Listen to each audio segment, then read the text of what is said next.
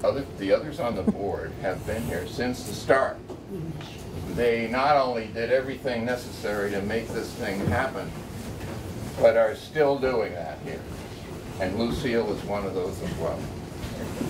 What Lucille can tell you all of her stories, but the one I like is that as editor of the journal, Concord Journal, she started to do some research about this situation, and more became not just someone to report on this, but to be involved in such a way that this was a passion for her as well as the others.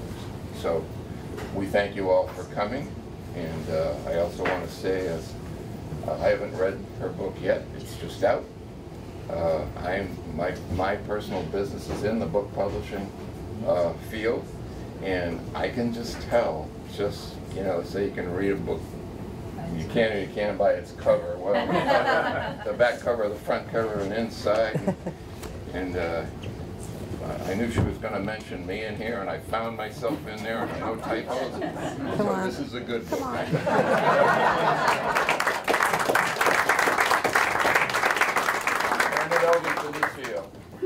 Thanks very much, Ken. Thanks for being here.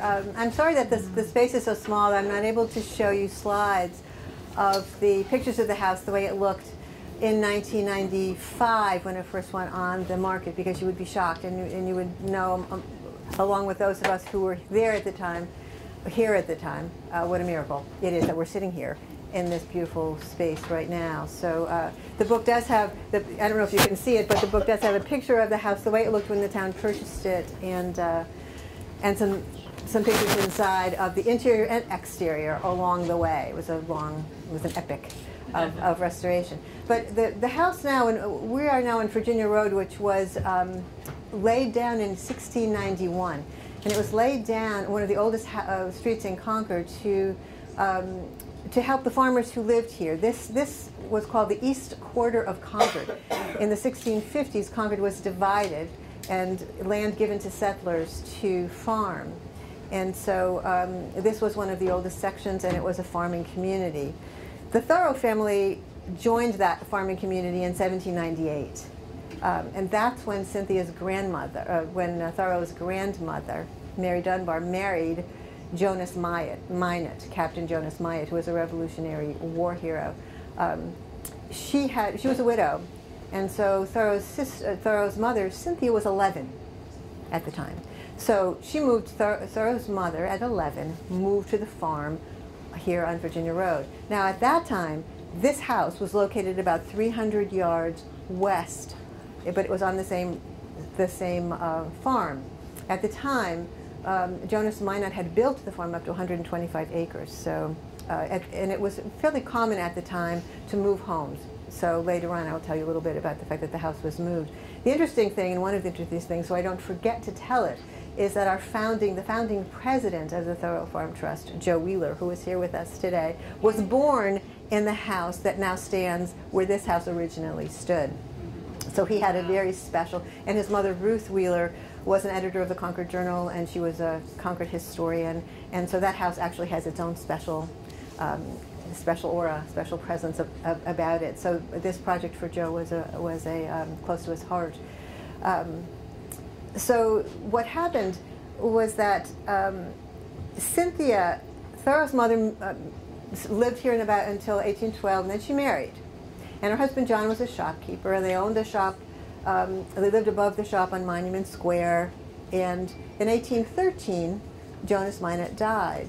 And his wife, Thoreau's grandmother, said to her daughter and new husband, "Why don't you move to the farm? Because I'm entitled as the widow to a third, what they called a widow's third." And so this room where we're sitting and the room above it was her third, along with some other areas of the house, the kitchen and some storage areas that she was allowed to use. So Cynthia, Thoreau's mother, and her new husband John moved in, and this was in 1813, and they were going to try to make a go of the farm again. 1813 began some difficult years of weather, and so in fact in 1816 we call that the year without a summer. So the year before Thoreau was born, the crops were devastated throughout New England. And they were really struggling very, very hard to make this work. Thoreau was born in 1817, and by that time, Cynthia and John had given up. So within 8 months of Thoreau's birth, they had to move off the farm.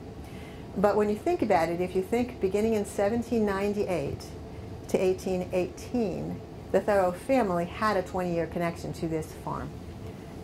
Grandmother, mother, who lived for 14 years, and then Thoreau, who was born here.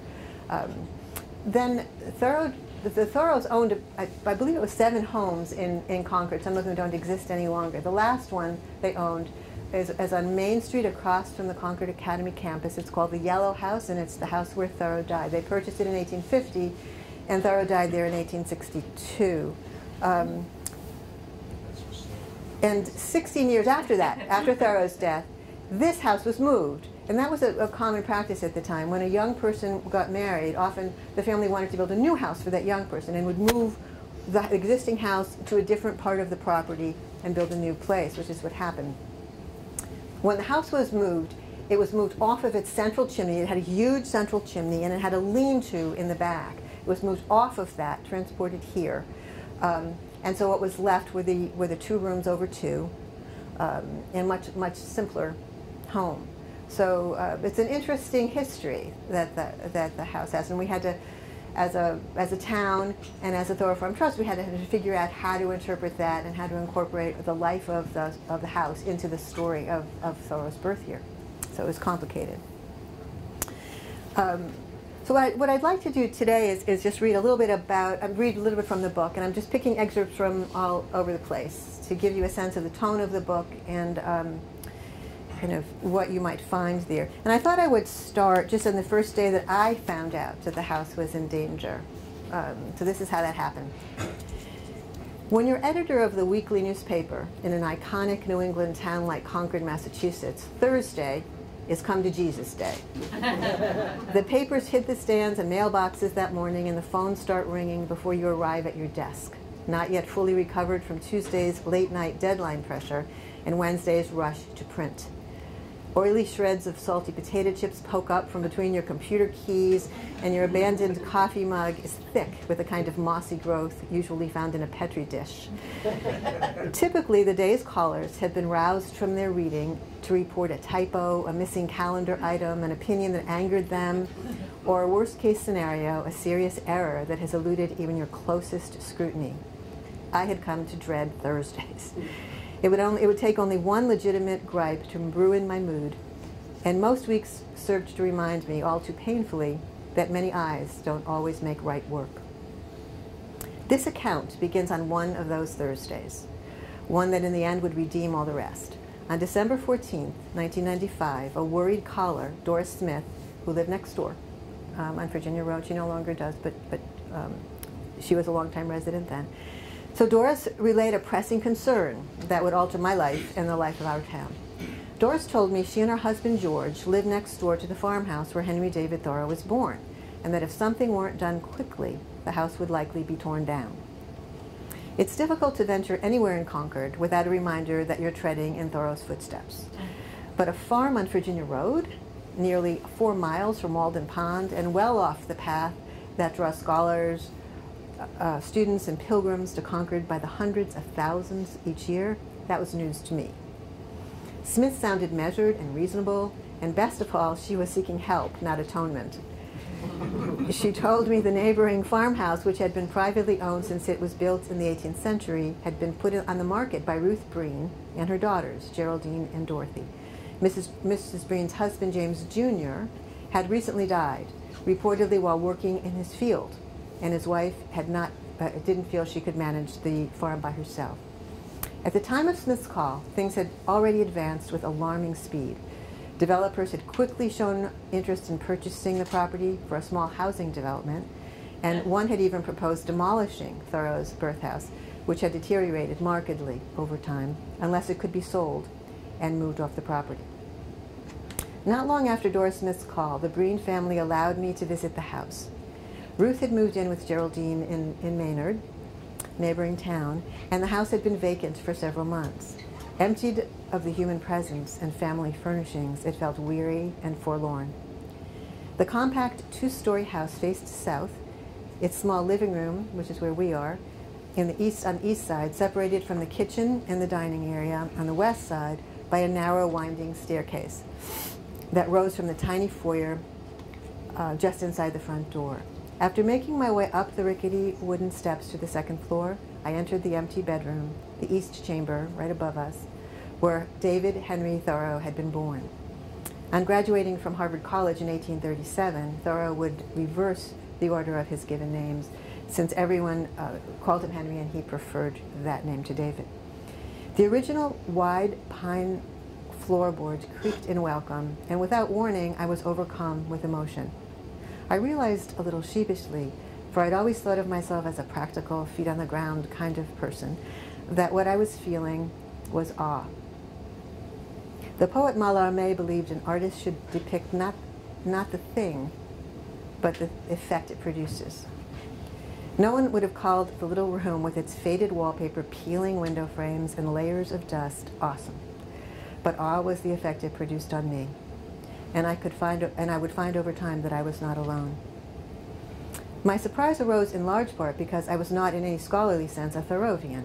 I had read Walden rather perfunctorily as a student and had come to appreciate the beauty of Walden Pond during my almost 20 years of working and living in and near Concord. I had especially appreciated the essays Civil Disobedience and Walking, and could muster some of Henry's famous axioms on demand, as could pretty much anyone in town. I believed that in wildness is the preservation of the world, and aspired as best I could to simplify. In my White Mountain hikes and my saunters along the familiar trails of home, Thoreau had served as an inspiration to slow down, forget peak bagging and mileage counts, and remember that heaven is under our feet. But that day, in this house, something entirely new was happening to me. It was more a feeling than a thought. Here was where the genius of Thoreau had been brought into the world. Everything he'd accomplished, all he'd written, what he still meant to so many, had risen from this place. In that bedchamber, I had unexpectedly discovered a different Thoreau, the Henry with a heartbeat. This Henry belonged to his family and to the town he would later dub the most estimable place in the world. I liked this Henry. I wanted to get to know all about him, and most of all, I wanted to help prevent him from being uprooted from the place where he had first seen the sun, his morning star. Today, after years of negotiations, delays, and fundraising, the house once again rests securely on a portion of the original farm where Thoreau was born. It remains simple and unassuming, a reflection of Henry's full life as a son, brother, friend, and citizen. True to the original vision, it's become the site of lively, interactive programs for all ages, designed to highlight Thoreau's forward-thinking ideas and explore the many ways his life and work continued to urge us to action.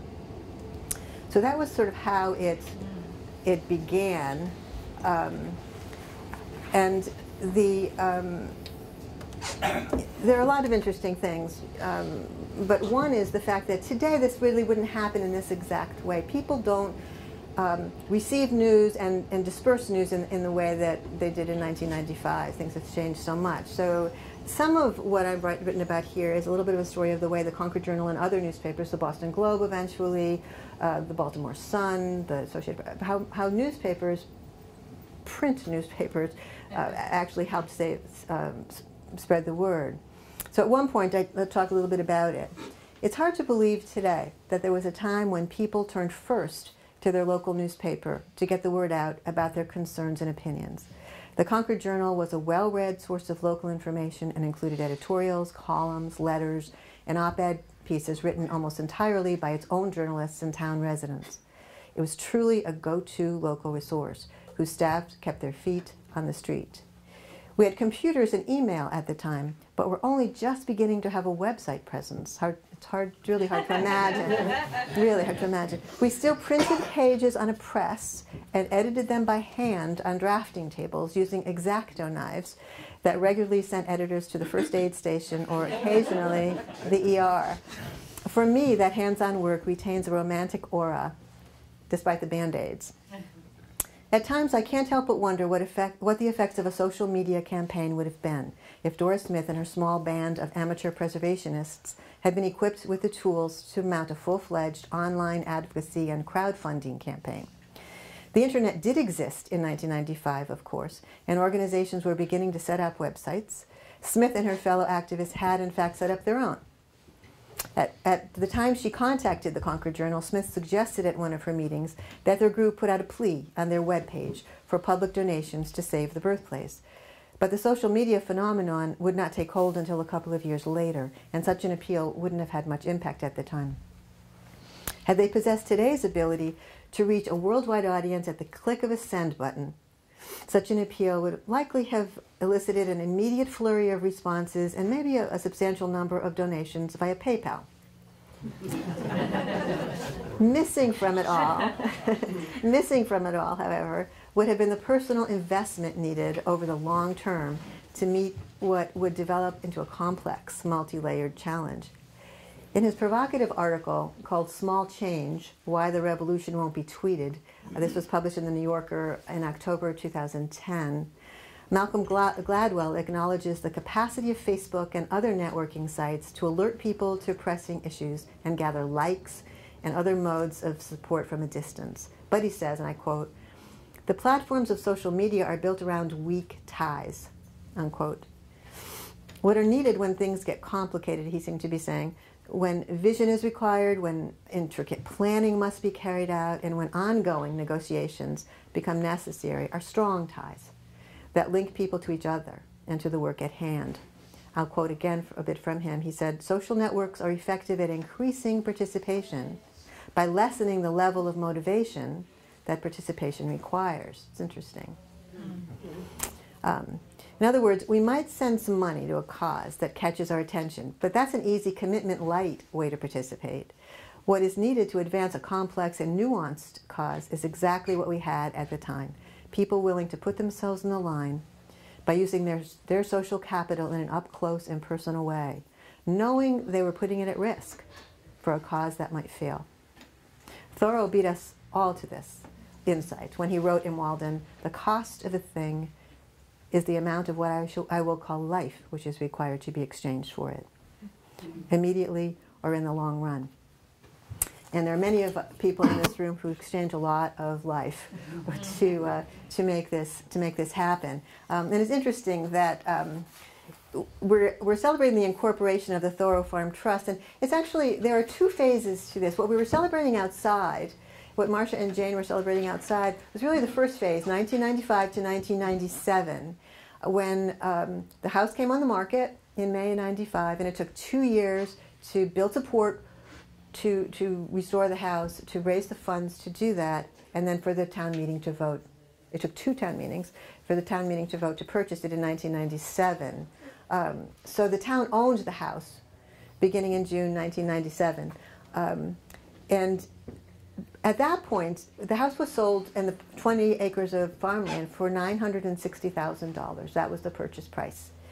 And the town paid only $160,000 of that out of their reserve capital funds. The rest was, as Marcia read, was contributed by donors who major donors over $1,000, a lot of small donors. Sally Snitcher, who is here today, her son was part of a lemonade stand and they were proudly turned over $27.56 to the cause one day, and very proud, and they were participants, and they're listed among the donors in the town's official records. So it was a really large and broad level of support, which actually I published Sally's speech about the folks who donated as an appendix, and I think it's really worth reading because it shows you the number of people over a 2-year period. There were people who, I mean, maybe 1 or 2 who were interested initially, and then suddenly it grew to this enormous effort. But in 1998, the Thoreau Farm Trust was formed because the town said, we can't do any more financially, we're done. So citizens have to step up. And at that point we thought, well, it's going to be upwards of $1 million to restore the house and then plan how it's going to be reused. You have to do it all. And so that's when the Thoreau Farm Trust was born. Many of us who had been active in the initial saving of the property stepped up. There were 15 of us, all volunteers, no executive director. And Court Booth, who was our first treasurer, reported to us at a meeting in 1998 that we had $50.06 in the brand new Middlesex Bank account that he had just opened for us. $50.06. So, you know, we were talking about Thoreau's faith in a seed. Indeed. There was a lot of trust, and there was also a lot of faith that we had to put into the project. So that's where it started. But we benefited from the help of a lot of friends. And there's this little note in one of the chapters that says members, spouses, and friends also donated hours of their time to help with everything from financial analysis to mowing the lawn outside. We were all learning, some more literally than others, what grassroots activism really meant. In one note to the board that summer, our president, Joe Wheeler, he was concerned. He mentioned his dismay that attendance at our meetings had been low. And he was worried that difficulty of getting enough of you busy people, he wrote, I'm having trouble getting you busy people together. And one of the people who had volunteered to help us was my father-in-law, Fred Stott, who was a wonderful development professional. And he advised Joe at the time. He said, good news, Joe, is that you have very busy people on your board who are in high demand. Bad news is that you have very busy people on your board who are in high demand. And I'm sure that a lot of you who have volunteered on boards have come up with the same issue, but it all worked out. But so in the same note, Joe writes, for the last board meeting, 2 members used the excuse that they had just had or were about to have a baby. All right, he says, all right, congratulations, but don't try to use that excuse too often.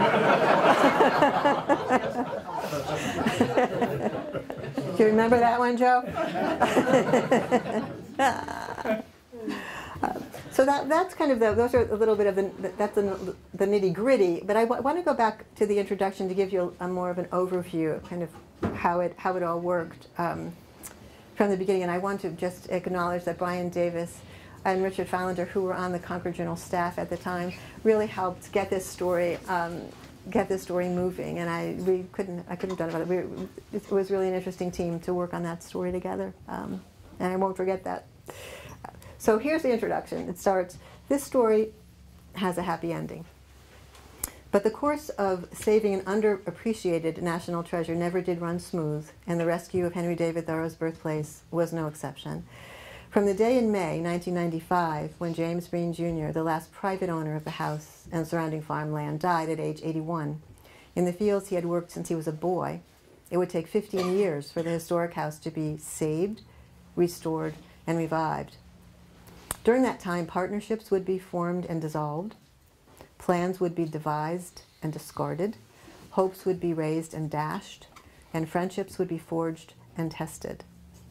Those who remember the slow, tortuous process that led to the house's resurrection continue to shake their heads at the many starts and stops along the way. But they also acknowledge the value of having given the project the time and consideration it needed to be done right. There are so many urgent ills that need our attention and help. It's perhaps hard to understand why saving the birthplace of a man who was born in 1817 was worthy of the time, effort, and money it took to make it happen. Yet everyone who helped, whether with time, effort, or money, felt connected to something larger. When we try to articulate the reasons for our dedication, we point most often to Thoreau's significance as a poetic visionary whose continuing relevance is undeniable. We had a sense at the time that if we were willing to discard the birthplace of one of our great American original thinkers, we were excising a precious piece of our collective consciousness. But there was something else at work on us as well. We didn't think in these terms, but looking back on the intellectual, emotional, and physical effort it took to persist in the face of repeated setbacks, and the need to rely on collaboration and cooperation to get the job done, we were joined in a fellowship of caring for the birthplace and for each other. The practice of caring becomes a habit. Many of those involved in saving the Thoreau birthplace had developed that habit long before and had been practicing some form of community activism ever since.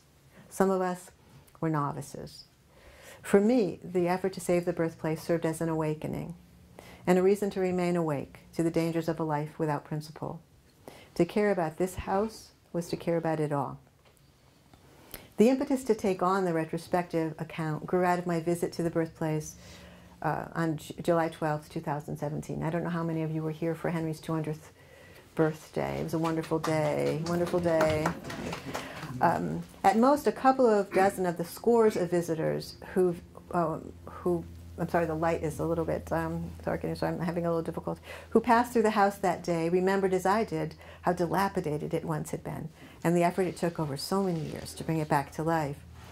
The history of the house and the details of its restoration and rehabilitation have been expertly documented by architect Larry Sorley, who is here, and an architectural historian Anne McCarthy Forbes, who is here, and I want to hold that up.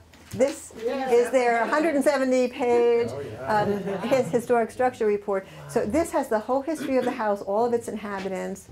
So much work went into it, and a history with a pictorial history of how it was restored, along with the strategy that was behind it. It's a wonderful, and it's now in the special collections of the Concord Free Public Library. And this, I'm very honored to say that this will become a companion document to it, because this will show this story shows the people, and this shows the structure. And so it's but if you're interested in old houses, this is a wonderful document. It's beautifully done.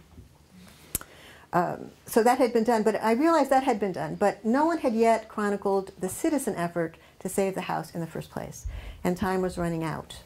Already a few of the early participants were no longer with us, and memories were fading fast.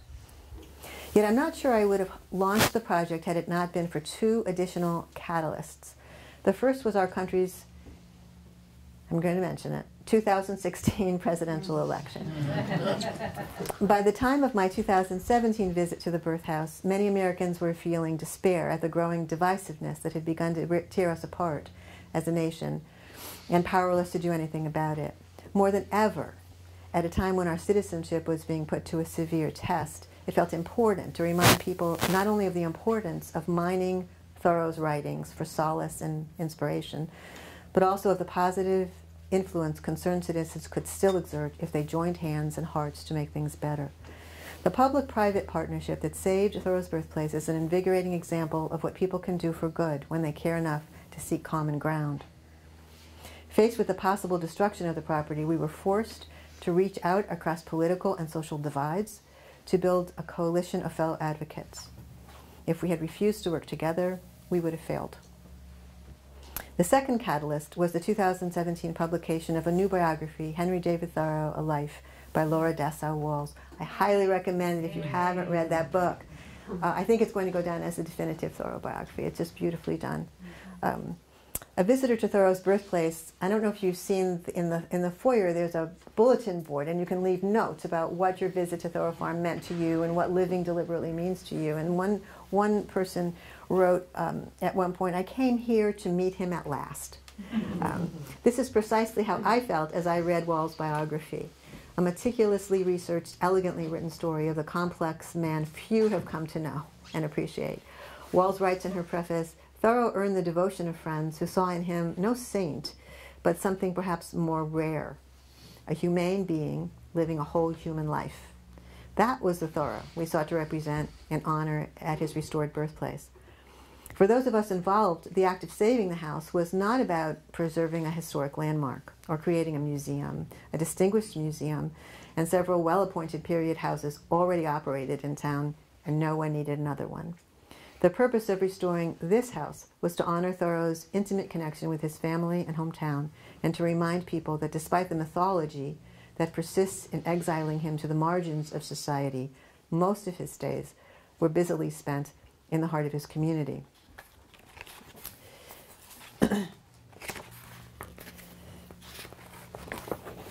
By trying so hard to save Thoreau's birthplace in the face of skepticism at best and dismissal at worst, we hoped the simple farmhouse where it all began would expand people's understanding of the genius and visionary who found in both nature and human companionship a bracing way to live and a graceful way to die. It seemed not only good, but necessary to honor the 41 years, 9 months, and 29 days Henry David Thoreau did not live at Walden Pond. And the last thing I'm going to read is a little bit of the afterword. What I asked, as I did the interviews for this book, and probe people's memories, I wanted to ask them what it meant to them after all this time, 20 years, to think back on it. What did this mean to you? And I'm not going to read them all, but I have a few comments that I'd like to read from different perspectives, people who approach the project from different perspectives. The epigraph for this particular chapter, the afterword, I think is particularly pertinent. It's a note that Henry wrote to his friend Harrison Blake in a letter. And Henry says to Blake, "If you've been to the top of Mount Washington, let me ask, what did you find there?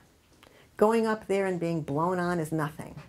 It is after we get home that we really go over the mountain, if ever. What did the mountain say? What did the mountain do?" And that was the idea that I was trying to elicit from folks. What did this project say? What did it do for you? Nancy Grohol, I don't know if she made it today. Nancy was our executive director at the time when the house was purchased and shepherded us all through the restoration. She was fabulous. And what she said was the project presented a great opportunity for me professionally, but it quickly evolved into a more personal mission. And that was so true for all of us, really. The more I learned about Henry, the more he began to permeate all aspects of my life, and the inspiration he brought to so many became a tremendous motivator for me. The importance of the birthplace to so many people near and far was uplifting, and often kept me going, despite how overwhelming and daunting the project could be at times.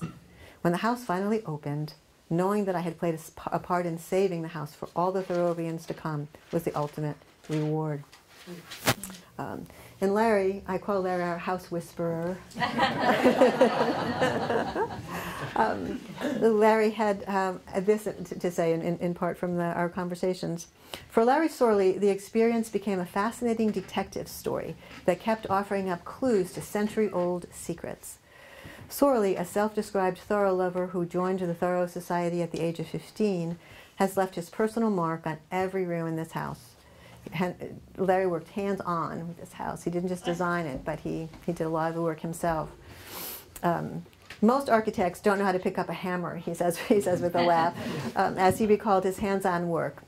The Thoreau birthplace became the highlight of my career, mainly because I was given so much freedom by the Thoreau Farm Trust to take control of nearly all aspects of the restoration and rehabilitation project. So that's wonderful. From the town perspective, Selectman Sally Schnitzer, who was involved from the very beginning, where's Sally sitting? Sally, just kept us on track and kept us thinking Thoreau, Thoreau, Thoreau. Because sometimes when we were in really the throes of wondering whether we were going to be able to do this, it was tempting to think maybe we should do something else here or not keep it a nonprofit. There were all kinds of ideas out there. And you kept us very much on, this is all about Thoreau, let's make sure that we stay true to the original vision. So Sally, as part of our conversation, said, I'm left with the thought that what has evolved on the property is quite true to the original vision. It's a thoughtful, collaborative farm with kids and adults engaged in learning, reflection, and productive work.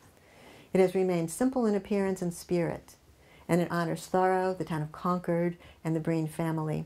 It is certainly a testament to those who stuck with it for so many years, including you, Sally.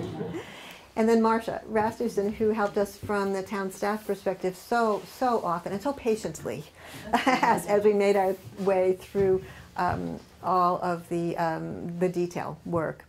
Marcia said in our conversation, well, first she acknowledged her surprise and occasional dismay at the length of time the town owned the property. The town bought the property in 1997, and we took title to the property in 2007.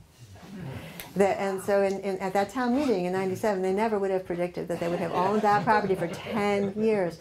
And luckily we were able to be partners during that time, you know, mowing the lawn and helping paint and doing all those kinds of things. But still, it was a town property for 10 years. So the town owned it before it was permanently adopted, restored, and reused. But Rasmussen says she remains convinced that the time and care that went into saving and reviving the house and farm reflect Concord's best side, calling the effort one of the most remarkable town projects she's been involved in a more than 30-year career.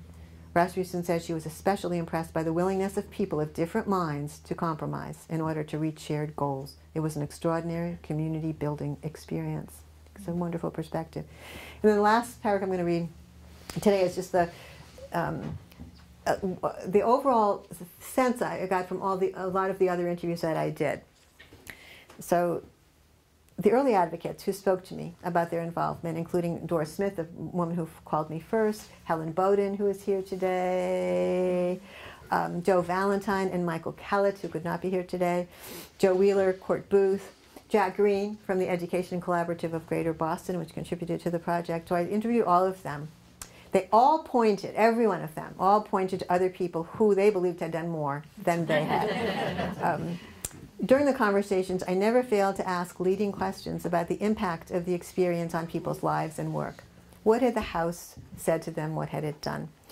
What I heard in response over and over was not deep philosophical insight, but something much more buoyant, joy. The delight everyone expressed at recalling the shared struggle and positive result emerged as the lasting effect, outliving disagreements, frustrations, and fatigue. It was better than any other lesson I could have hoped for. So that's just a little hint.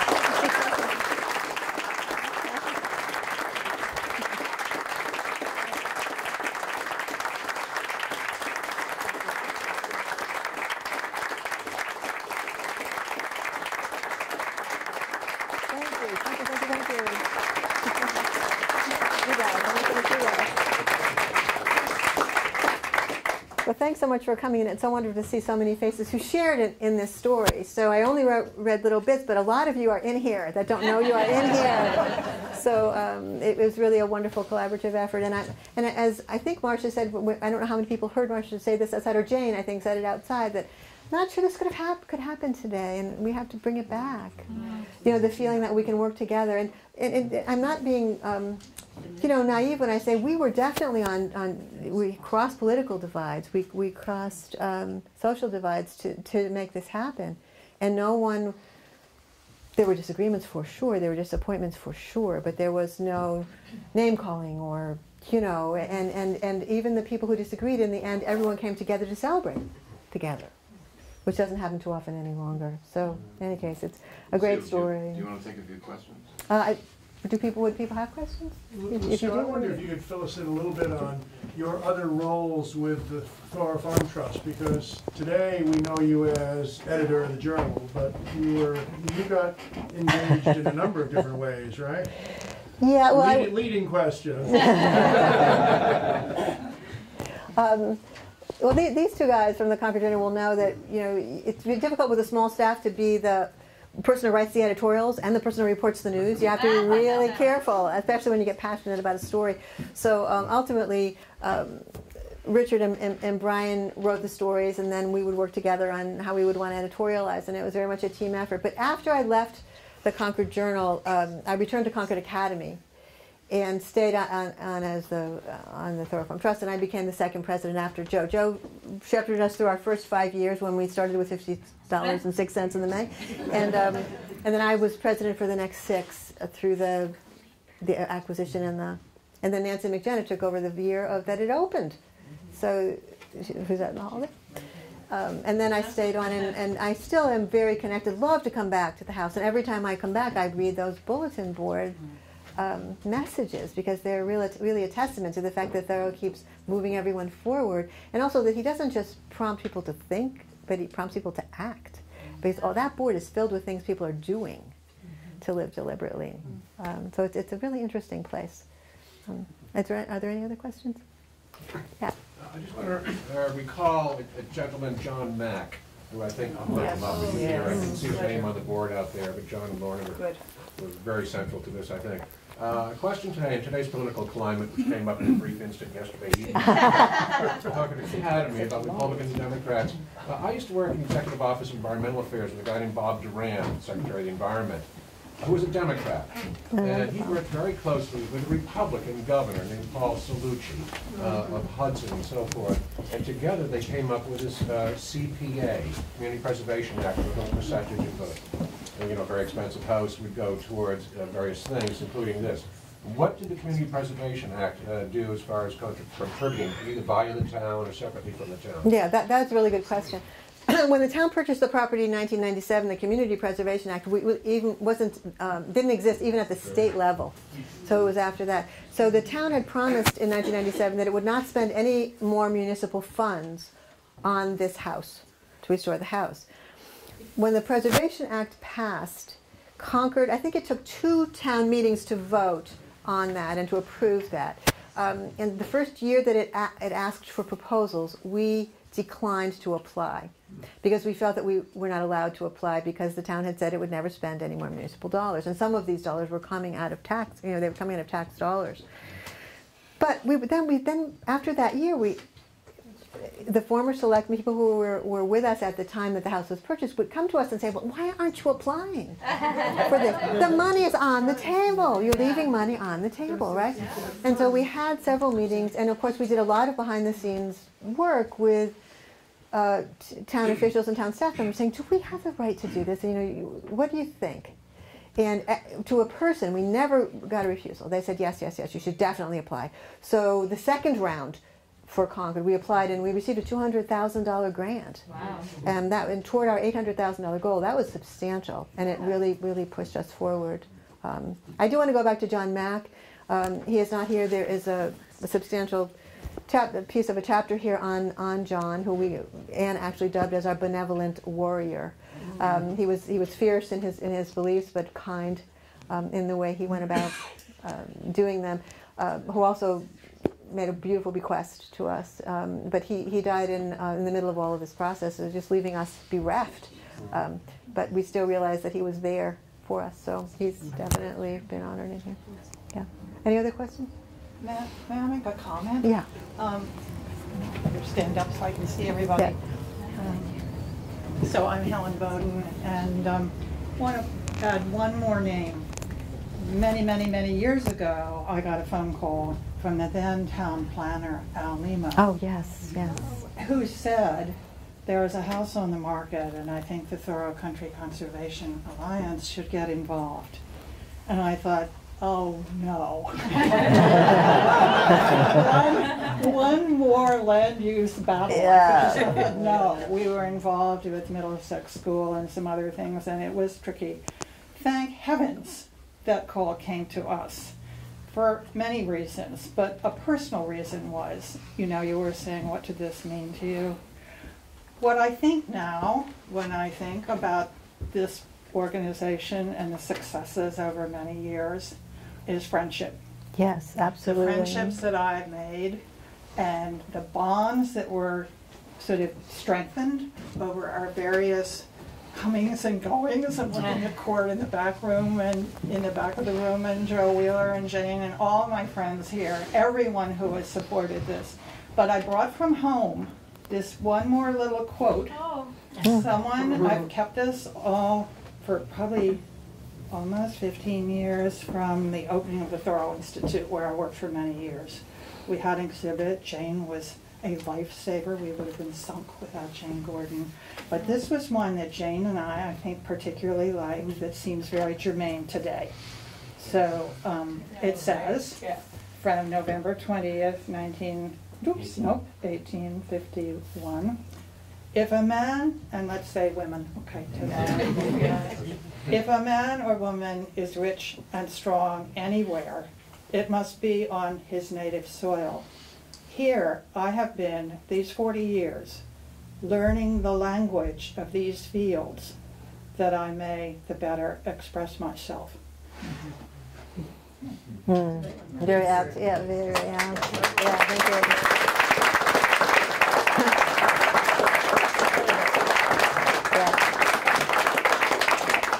I don't want to keep you too long, but I just wanted to say that Al Lima is also in the book. He was very willing to be interviewed, and you worked with him, Marcia, I think. So he was an advocate even before Mr. Breen died. So he was looking at the property and working with Mr. Breen in the hope that perhaps something could be done to plan ahead. And it never happened. But Al was very much involved. I mean, it's amazing to see the number of people who became part of this story, and then who loved being contacted. They really want to talk about it. Oh yes, I remember, because it's one of those few things you can point to and you say, really, that we wanted it to happen, and it happened. So it's a wonderful thing to look back on.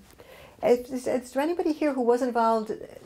Did I leave anything out that should have been said that you remember and I've neglected to say? Any other questions? Now, in the spirit of Henry's interest in words and language, does anyone know where the word Virginia Road came from? Why Virginia in Concord, Massachusetts? Joe, do you know that? I don't know the answer to that. There was I'm sorry. a state in England, after which I believe it was named. It was the estate of the Wheeler family. It was the home seat of the Wheeler family in England. Wheeler Kingdom.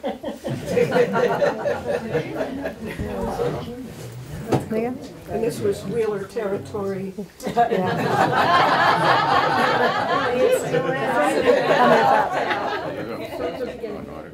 Okay, it's upstairs? Okay. Okay. Okay, so there's... Thank you very much.